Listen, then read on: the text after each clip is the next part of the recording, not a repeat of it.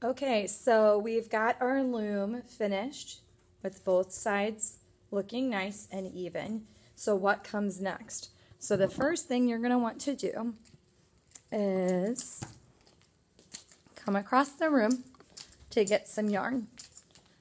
So our yarn station is right here.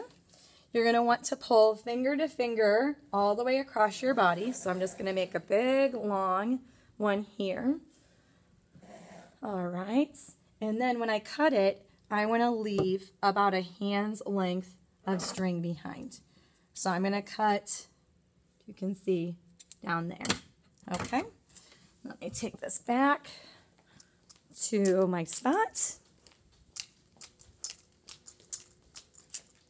All right, so now we're ready to roll. So I've got my loom like this. And what I'm going to do is I'm going to do an over-under pattern.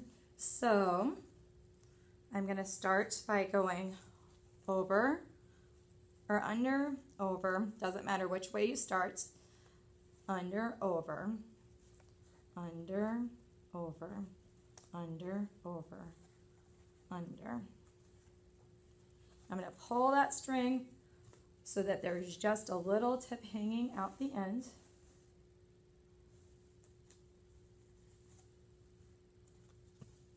And I'm going to push it all the way down to the bottom. Now the bottom is the side that doesn't have the teeth. So this is the bottom down here. I'm going to push that all the way down. So I finished by going under right there. So now I'm going to loop it around to this side. And just for the sake of consistency, I'm going to start by going over and then under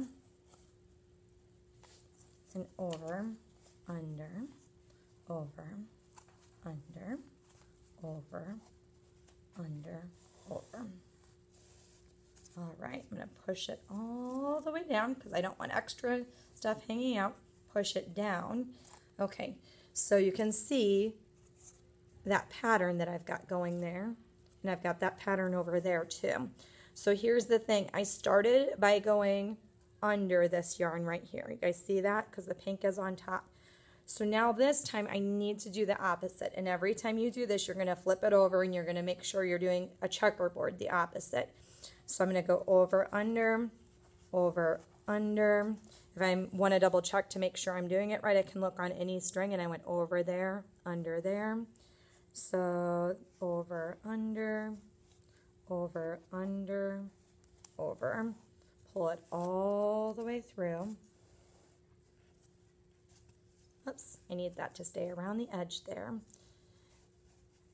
Push that down, and then I'm going to flip it around. Okay. And this one here, how did I start? Over or under on that thread there? Right, over. So that means that I'm going to start by going underneath this thread.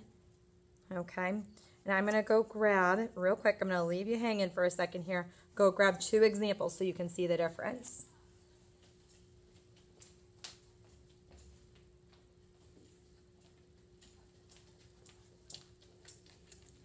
So I know that these 2 have different colors, obviously.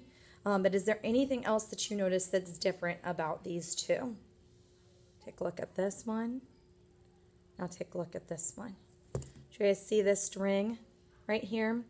Well, that's there because when the kid was doing that weaving, they went under that thread several times.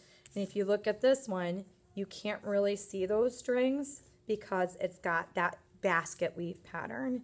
Okay, so as you're putting in a new string, all you need to do is just kind of take your string. Remember, every time we are pulling it through, we're going to pull it all the way through because you wouldn't want to have a sweater or something with something like this hanging off of it.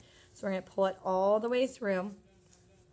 When you get to the end of the row, if you're close, you can go get arm to arm worth of thread, come back, and you'll just kind of start where the next one would have left off and just keep on going from there. All right, well, good luck. I hope you have a good day, and I can't wait to see your special pockets.